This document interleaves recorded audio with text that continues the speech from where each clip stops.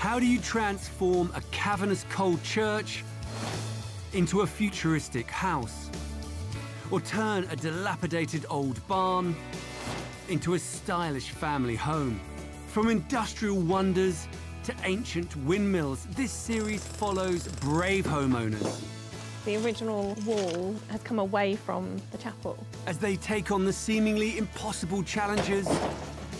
That isn't going to happen until next year, never mind 3 weeks' time. You're absolutely barreling down. Of transforming historic structures never built to be lived in.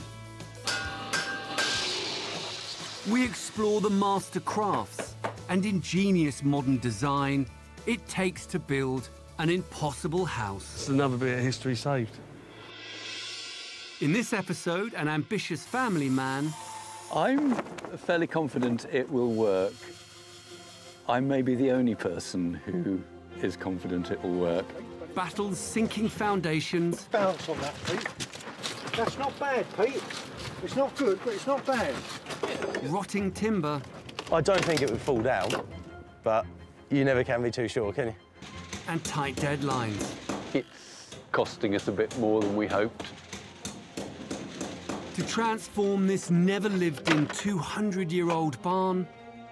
There have been times when it's felt rather like there's been less barn here than there was before we started.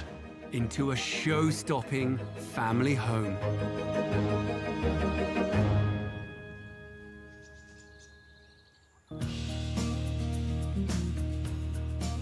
In Bury St Edmunds, Suffolk, Peter Kilner is about to take on a passion project of a lifetime. A retired GP, Peter has a love of all things wood. He, along with his wife Julie, live in this charming 18th century cottage. The cottage was run down when they bought it in 2015, but over 3 years, Peter meticulously renovated it into a comfortable family home. The site also came with this Grade 2 listed timber barn that's seen better days. My intention was that we should live in the cottage and that I would have the barn as a very large and luxurious workshop, studio, store. Although we love the cottage and it's a very, very beautiful cottage, we realised our eventual house would be better in the barn where we would have more space and more freedom. The barn is typical of the design found in the Suffolk countryside. It's located at the bottom of a hill, and the surrounding farmland is mostly clay soil. It was built 200 years ago on stone and lime mortar foundations. The base of the barn's walls are built from brick and flint, and it's topped with a slate roof. It's a huge 3,300-foot space that up until 150 years ago was used as a threshing barn. Large doors allowed vehicles to enter and deposit their cargo of wheat. A horse-powered threshing machine processed the crops. The thresher separated the wheat from the chaff and filled bags of grain that would be used for flour, cattle feed, or brewing. The introduction of steam engines and machinery out in the farm fields in the 1850s heralded the end of the traditional timber barn as a storage and processing building.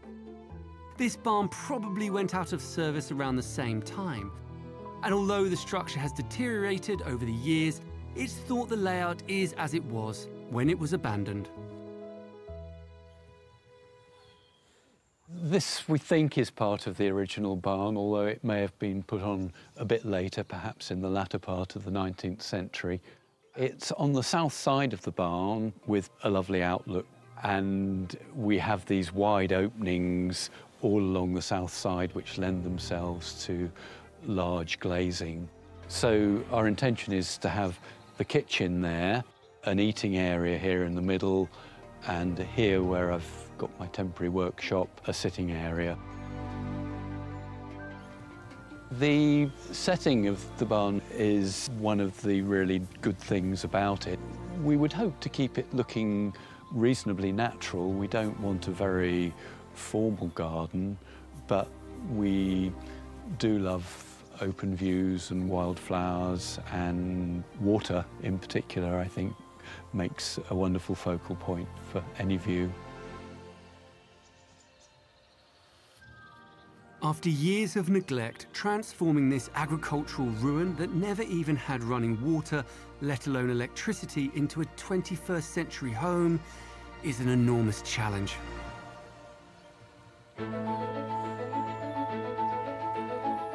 Peter has a budget of £450,000, which might sound healthy, but a build of this scale could eat that up very quickly. Peter plans to exploit the barn's vast open space. The old barn doors will become a grand double-height entrance that leads onto the dining room. The old lean-to will become a kitchen diner. 2 wing extensions will become spare bedrooms. A central staircase will lead upstairs to a sitting room and master bedroom with ensuite that have views across the rolling Suffolk countryside. Peter also wants to turn the old barn pond into a natural swimming pool in order to complete the timber barn's transformation into a modern home.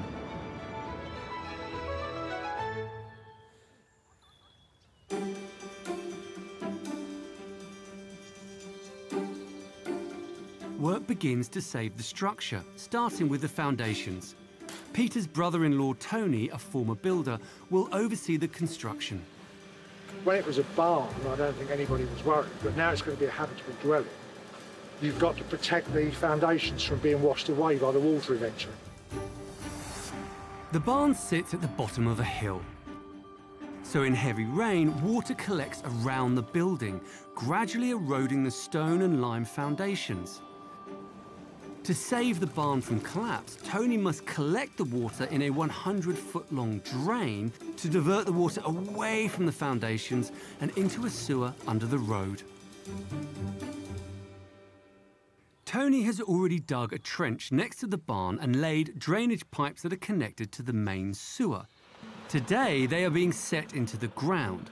Peter's hiring contractors to help Tony whenever he needs them. Today we have 2 concrete lorries booked. We hope that the pipe will be completely buried and there will be a secure base for the wall of the barn and it won't fall into the road. The pipe needs to be set at the right depth and angle to meet the drain and then the sewer. Unfortunately, the concrete is causing the pipe to flow upwards, so it's now misaligned to the embedded pipe there. So it's a bit of a dilemma. Look how much that's gone. Oh yeah, oh dear. Oh, that is a... That's, you know... So-and-so, isn't it? So, okay. Whether you can phone up one of the farmers, see if he'll come around with his telehandler. That's Well, what come out. if we get a couple of us on that end, I think we can lift it. But it's got to come out, Pete, because that's 10 inches out now. Yeah. Look on there. Ready? Yep. Not quite as planned, but that's the way it goes. The problem is that the concrete was so fluid that it flowed under the pipe and lifted the pipe right up, which meant that it wouldn't work as a drainage pipe. So we're trying to get the liquid concrete out and put it back down and put some dryer mix on top. It's amazing how quick it goes in, not so quick coming out.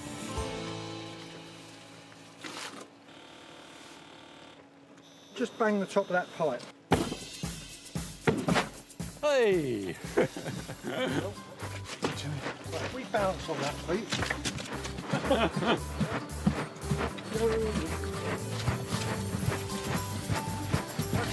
That's not bad, Pete. It's not good, but it's not bad. Yeah, good. So it's now back down, settled out, not as low as it was, but still pretty good.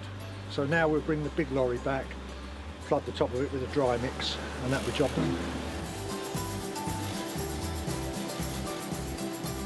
It's a big relief to see it all buried and more or less at the right level, I think. I don't think it will erode anymore. Should last another couple of 100 years.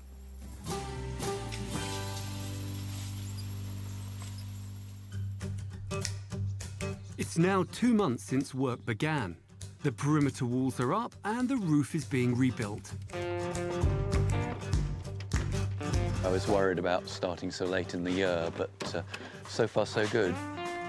most important thing is to get the shell of the main barn as strong and weather-tight as possible before the weather breaks. Chris Looms leads the team of roofers racing to make the structure watertight before the winter. They must carefully remove all the tiles, repair the trusses, cover with a waterproof membrane, and put the slates back on. It's leaked over the years, there's been problems with it, so you have to take your time, basically, and take everything off in piece by piece, really, and work your way back up from there. We'll probably save around sort of 30 to 40% of what's here, which will go down on the lower roof somewhere out of the way, so it still gets used on site. So it's keeping some of the history of the building here. They may be able to reuse some of the old roof, but the replacement slates, timber and installation will eat up around £200,000, nearly half of Peter's budget.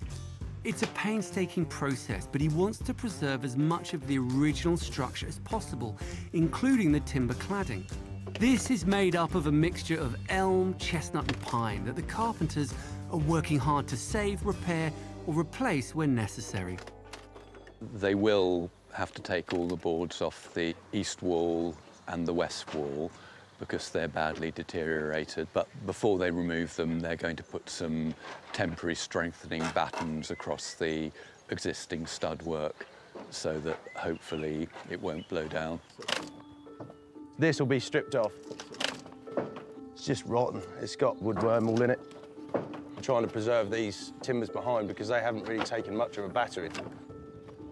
Peter wants to keep as much as he possibly can, but these are just beyond repair. To leave these boards on would just be pretty pointless, really. They must remove the timbers and slates with extreme care to prevent damaging the structure. I don't think it would fall down, but you never can be too sure, can you? It's always better to be safe than sorry. While work continues on the barn, Peter maps out plans for the grounds. He loves nature and he likes swimming, so he has an ambitious scheme to build a pool to blend in with the surroundings. I'm trying to convert what was a natural pond into a natural swimming pond in a way that is as eco-friendly as possible. I've decided to make it all of timber. There was a natural pond here, and the soil is mostly boulder clay, which actually retains water very well without any other kind of artificial lining being put in. I'll put some boarding behind the framework, I'll feed in some stone. The whole framework will eventually be submerged about 20 or 30 centimetres under the water. Building any kind of pool without a waterproof lining is brave, to say the least. Peter has drained the old pond and dug out the clay to make it deeper. Below the intended waterline, he's building a timber frame and ramming stones tightly into the clay for extra support. At one end, he's installing a pump chamber to filter the water and maintain the water level. Now all he has to do is hope that his makeshift barrier will hold and stop the pump chamber and barn from getting wet feet. I'm fairly confident it will work. I may be the only person who is confident it will work. I haven't really talked to anybody else who's built a wooden swimming pond.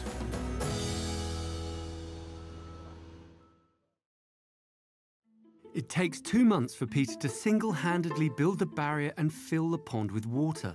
But after all his hard work, his hopes are shattered. The water has seeped through the barrier and is leaking into the pump chamber.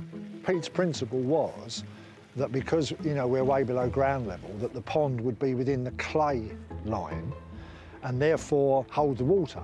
The problem is Pete set the water level slightly higher than the clay line and therefore the water is leaking into the pump chamber. We're going to have to lower the level of the pond. I'm going to do that now by taking out this pipe here, exposing the end of a lower pipe which goes down to the lower pond. There it goes. We'll drain about 2 feet of water, which will be sufficient, hopefully, to dry the pump chamber and then commence the resealing process.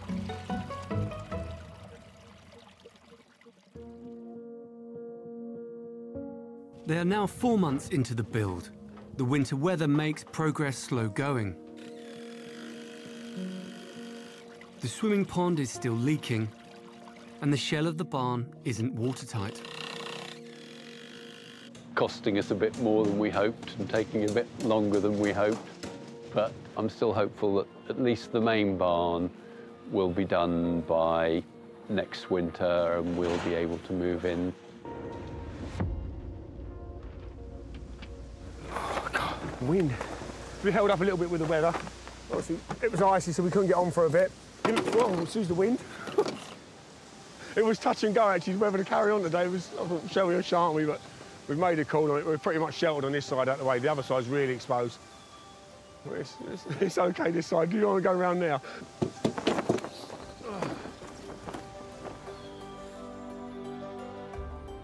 It takes until the spring to repair all 6,000 slate roof tiles and 430 square feet of oak tongue and groove timber cladding to finally shield the inside from the elements. They've cleaned the timber cladding inside, added a floor for the upstairs, and the layout is beginning to take shape. Peter put in new drains to save the foundations, but a suspicious damp patch has appeared in the barn, so he's had to build an additional drain. We've had this strain dug out over the last week.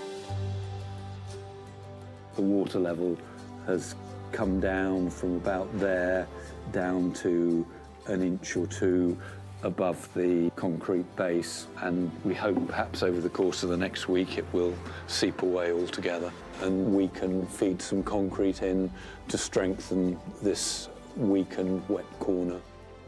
The concrete, when it goes down, will start to bring the whole building together and make it look more like a house than a barn. It will be encouraging to have got to that stage. There have been times when it's felt rather like there's been less barn here than there was before we started. Following the changes in farming since the 1950s, the conversion of disused barns into dwellings has increased. Their high-vaulted ceilings, exposed beams, open-plan spaces, and large windows that flood the inside with light have made them a popular choice. The combination of ultra-modern interiors, large communal kitchens, and traditional rustic exteriors provide a wonderful juxtaposition of comfort and history for family life in the 21st century. It's now 10 months since Peter and the team started work on the barn. The roof is complete and the exterior timber work is on, but it still needs doors, windows and interior fittings, and the bills are adding up. We have rather compromised our finances and have decided that from this point on we are going to take on much of the work ourselves.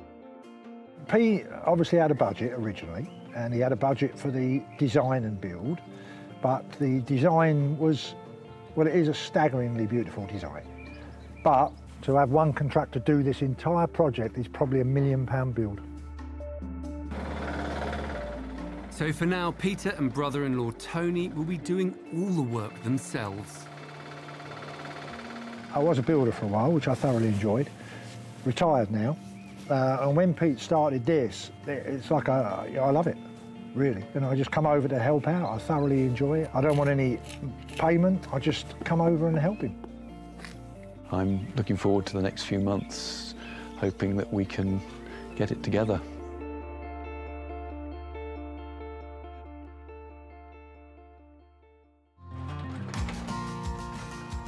Today, Peter and Tony are working inside the rebuilt lean-to extension that will house the kitchen. They're putting in steel beams which will hold up the roof, then covering them with the original trusses to maintain the historic look. There will be some minor trimming of the trusses to get them to fit both ends, and then we have to make sure that the props supporting them at each end are strong enough and straight enough to do the job. I'll keep you fit, Tony. You're doing well, mate, doing well. Keep going. Would you? Looking good. Being a barn, the original builders didn't worry too much about making anything square, so the old truss isn't a perfect fit. We're just trying to get the beam jammed up there as high as we can, but unfortunately it's twisted a little bit, so it's a bit of a faff, but we'll get there. Oh, hold on, up a bit. Yeah, I'll do it. What's this end here? Because it's got a bow in it, hasn't it? So, yeah, about there. There? Yeah. Yeah, that looks okay. Almost looks as if we know what we're doing. Mate, that's not too shabby at all. No, that's within, that's level. Yeah. Oh, round of applause. Well, they're in, Pete. What do you think? Looks great, Tony. Yeah, they've done a fantastic job. They're both more or less level. They're within the lines. Amazing, yeah. What do you mean amazing, Pete? What do you mean take that as a slander? Amazing. Did you hear that, Wayne? What's that, mate? He said it's amazing they're level.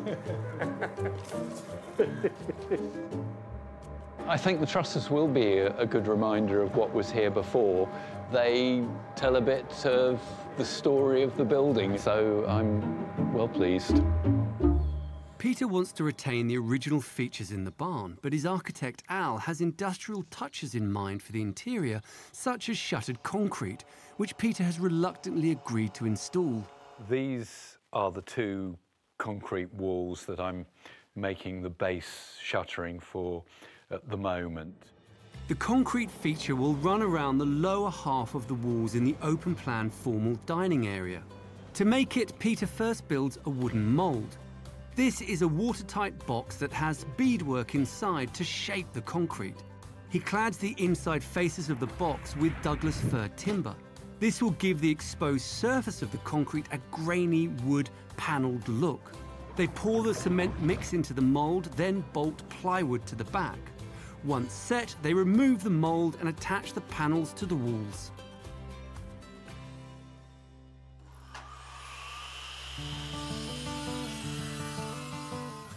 It takes Peter and Tony 4 weeks to fabricate and fit all the concrete panels. We've shuttered up to the height of about 1.7 metres. Above the concrete, we're building up stud work up to the height of the triangular roof trusses, and that stud work we're going to clad in birch ply. It's been a learning experience, but I've sort of got into it a bit now. The mixture of concrete and wood brings warmth to the inside as the wall panels start to divide up this cavernous space. The whole structure should be strong, and then when it's all clad in birch ply, it'll be stronger still. It was a wild idea to me, but I've been talked into it and I now like it. Really, I think it's keeping the idea that this was a working agricultural building built in a strong but basic way without unnecessary ornamentation. And I know Al was very keen that that ethos should be kept. Peter is working hard, but even with Tony's help, progress is slow. Today, architect Al is back to check on things. Hi, Al. Good to see you. Fine, thanks. How are you? Yeah, good, thanks. Yeah, so we've done a bit since you last came. That's coming on. Yeah. Skylight glass. We put these old doors back up. They slide across, and we put the trusses in today. Great. Quite obsessed with these doors, actually. It's looking good. Al is clearly impressed with the attention to detail inside, but he knows Peter is far from finished. Next, the windows and doors will go in on the south elevation, and then the front doors will go on, and then the barn will be watertight at that point. Around that time, we will insulate, lay the underfloor heating, and put the top screed down for the whole ground floor. And then there's basically all of the internal partitions, wiring. We've got not even first fix done yet, so there's quite a bit to do on electrics and plumbing. I mean, I'd say we were just over halfway through. Despite being severely behind schedule, Peter pushes on. Over the next few months, new windows and doors are installed. And today, brother-in-law and builder Tony is levelling the foundations for one of the extensions. This is bedroom 4, so I'm just getting the ground level. And if you want to see how not to do it, Wayne's working over there in the workshop. And he's like playing with sand, really. I don't think he's achieved anything level yet. Have you, Wayne? Looks all right. I'm not sure if we're going to have enough sand. No, I don't think we will. I've got another ton over there by the mixer. But I don't want to bring him round again because he's levelling out, so we'll have to hand barrow it round.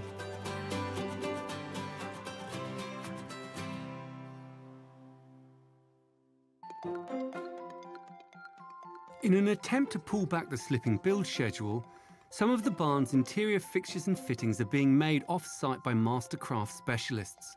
Metal worker Joe Bamfield is designing and building the bespoke railings that will run up the staircase and landing. They will have an industrial feel in keeping with the shuttering. The brief was quite simple. Al and Peter came with a design between them of quite a simple, minimal steel shape. It's formed of a mild steel angle with 12mm steel spindles and a top rail for the timber handrail to sit on. As we're prefabricating it here in the workshop and then installing it on site, we had to do a very thorough site survey, and then with that survey we drew up the balustrade using our CAD program. Joe needs to precision drill 99 holes in these metal strips to hold the spindles upright. One 12mm hole done and only another 98 to go. The measurements are really important with a job like this. There's no room for error. Whenever you're making something in the workshop, there's a finished kind of piece that then gets installed on site. It can be slightly nerve-wracking whether or not it's going to fit. It's stuck. Can't get it through. Oh, it's gone through. Just because we've got tight a hole as possible in both sides, so it's just a little tricky to line them all up. Things like railings you can make on site, but I think you often end up with a slightly higher quality product if you're fabricating in a workshop. I've given the tops and the face a nice sand so it's nice and smooth. And we're now going to apply the patina, which is an acid which etches into the surface and makes the steel go black. Peter chose that industrial steel look to complement the original features of the barn. What I like about it is that it still feels like steel. Whereas if you paint it, you know, it has that sort of plasticky feel to it, whereas blackening it leaves it like cold, like steel. It's now just over 2.5 years since work first began at the barn. The structure is finally starting to resemble an expertly restored home, on a par with the cottage Peter meticulously renovated next door. The roof is complete, the windows are in, and the 2 wing extensions are finished.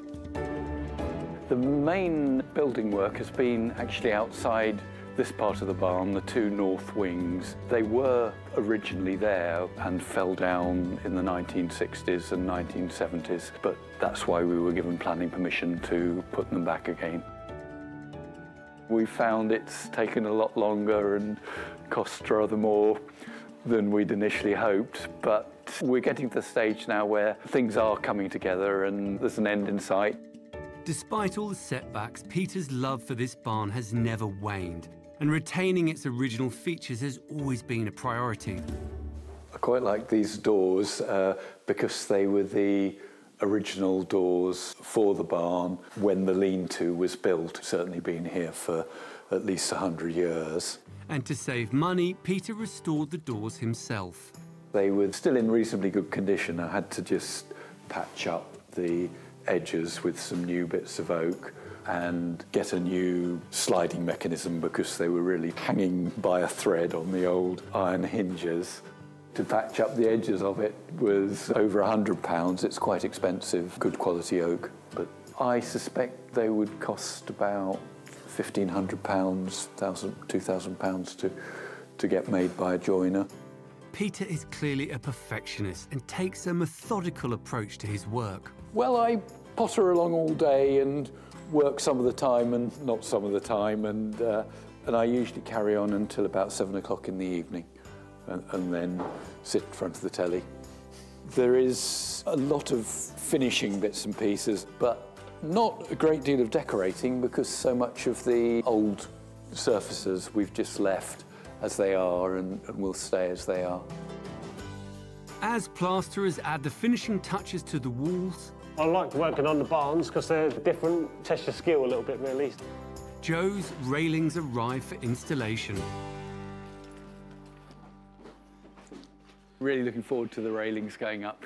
We've had a temporary barrier either side of the bridge made out of bits of 2x4 timber, which have been pretty unsightly, and I'll be glad that they're going. It's going to be good. And now's the moment of truth to find out whether or not they fit. Each section weighs 55 kilos, so they build a scaffold tower and hoist to carefully lift the 4 pieces into place. You got it? Yeah, man, that's sound. It's looking good so far. It is absolutely bang on. That works, doesn't it? That's solid. Yeah. Yeah, am I? Cool. Oh, it's very snug. Yeah. It's a massive relief for Joe. His measurements were correct. I'm delighted with them. They're really clean and sharp and very nicely finished. I think just what I was hoping for. It's yet to have its oak handrail made and put on, which will blend them in with the old structure of the barn a little bit more. But the contrast between the accuracy and the delicacy of these and the hefty old timbers of the barn is very pleasing. In keeping with the barn's Grade 2 listed status, the lower sections of the exterior have been restored using traditional flint stone walling techniques. Peter uses the same materials to build a new courtyard wall to match. Inside, in the ensuite wet room, plasterer Colin is trying out an innovative technique. Traditionally used in Moroccan riads to waterproof the walls so they don't require tiling. This is my first time trying this product. It's quite challenging, to be quite honest. So you call on your 25 years of experience and you just adapt as best you can. Colin's applying a waterproof plaster to the walls ready for the special top layer. Dip the sponge in the olive soap and then we apply that olive soap to the wall, very gently taking the very, very top surface, and we're just creating this little slurry on the top of the wall. And then we trowel that off. We're just working that into the imperfections. And that, at the end of the day, is what will give you the overall effect. We don't want anything that's completely uniform. We want things to be a little bit random, and it just gives it a little bit more lustre.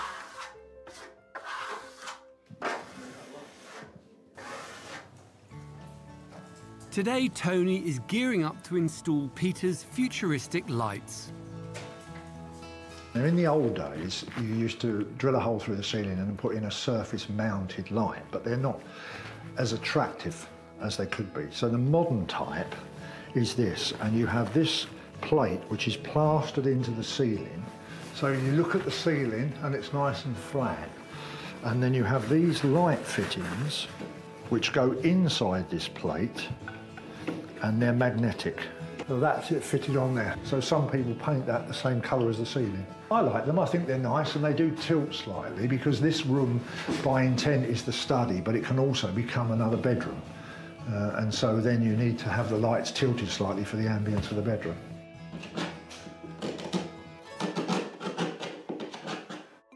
Another area that's been a labour of love is Peter's swimming pond. He had a long-standing battle with the pump, so eventually replaced it with one that's designed to be submerged in water.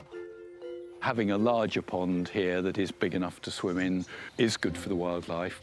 We're pleased we've got a very good newt population in both the ponds. Peter's desire to create an eco-sustainable environment is slowly coming to fruition, but there's still a long way to go. 2 months later, and 2 years longer than planned, Peter's build is in its final phase. Sitting proudly between the natural pond and the newly created swimming pond, surrounded by wildflowers, the barn looks magnificent. Peter was determined to preserve the historic integrity of the structure while also making it sustainable, and he's achieving just that. From the artisan flint work to the lead detail around the edge of the roof slate and the 3/4 hung timber cladding, Peter is linking architecture across the ages with his use of both traditional and contemporary materials. The cathedral-like entrance is magnificent and welcoming. The expansive windows give glimpses of the old barn structure whilst reflecting its surroundings. Inside, although the main structural work has been finished, Peter still has a little way to go, but his attention to detail is unwavering. It is satisfying to walk in here and see and feel the space and the light and see the contrast between the new bits and the old bit, which we've left as near as we can to how it was originally built, but left the central portion more or less as it was, even to the extent of putting back the old stone flag flooring that was here when it was first built. The mixture of concrete and wood in the cavernous entrance hall and dining area helps divide up the vast open-plan space and soften the look. I think my favourite area of the barn is this central section because there is this feeling of space and light with views out either side and fairly obvious contrast of the simple, even brutal modern bits against the well-aged and softened old bits. Peter has transformed what was once the old lean-to into what will be a light-filled kitchen and living area with the central focus on the spectacular outlook. When my wife and I are here by ourselves, we will hardly use the rest of the barn, but just spend our days in here and in and out of the garden. And he's repaired and rehung the original doors that separated the lean-to from the main barn. Upstairs, Peter has linked the two separate spaces with a bespoke, understated bridge, which enhances the high ceilings and vastness of the barn. I'm delighted with the bridge. It has achieved simplicity and strength that we were aiming for. And hopefully, throughout the barn, and in particular on the bridge, there has been this contrast, but at the same time, harmony between minimalistic, light, modern design and traditional, old, heavy timber, brick and flint design of the original barn. Throughout the barn, new double-glazed windows make imposing frames around the original structural timbers.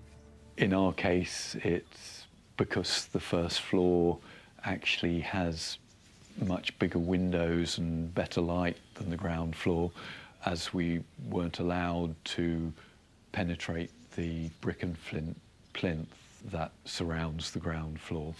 We're lucky here that we've got an outlook onto our swimming pond facing westward, so we get the sunsets in the summer, and a really good view of the original timber construction of the barn. The upstairs living space, we've decided to have no ceilings, just to leave the original roof space open throughout, apart from the ensuite bathroom. Outside, the grounds are magnificent. Peter is striving to leave the landscape as natural as possible. His property is blessed with 2 natural water sources, and while the lower pond remains untouched, Peter's passion to create a natural swimming pond has come to life. Certainly, those around me thought it was a mad idea. It relies really on a good growth of plants in and around it to take the nutrients out of the water so that the algae won't grow. The water is still cool at the moment, but it is swimmable, and I have been in a few times and hopefully be going in a lot more as the summer goes on. Peter's barn restoration is a testament to his tenacity and hard work, but the build is taking far longer than planned. The initial one that it would take a year, and then my modified one that it would take us 18 months, and then my modified one that it would be a couple of years, has now changed into 3.5 years, we hope. Certainly the outside work, the work around the swimming pond and that kind of thing, is definitely going to be next year now. And his £450,000 budget was spent long ago. We've borrowed about another 50,000, which we have also more or less spent. We're probably going to need another 50,000. But for Peter, it's not about the schedule or the money. I particularly enjoy pottering. I think what I have found a bit difficult is working under pressure, because I've clearly not been achieving what I thought I was going to achieve for the time it has taken and for the money it has cost. Peter has a clear concept of what he wants to achieve, which he is executing with love and consideration. I do have that tendency to get an idea and focus on it and feel that I must do it for better or worse. I'm fairly determined not to launch into another big building project and not to move from here until I am too old, frail to be here. Peter set out with an ambition of respecting the barn, its history and materials, to secure its future and create a sustainable family home. He's doing just that.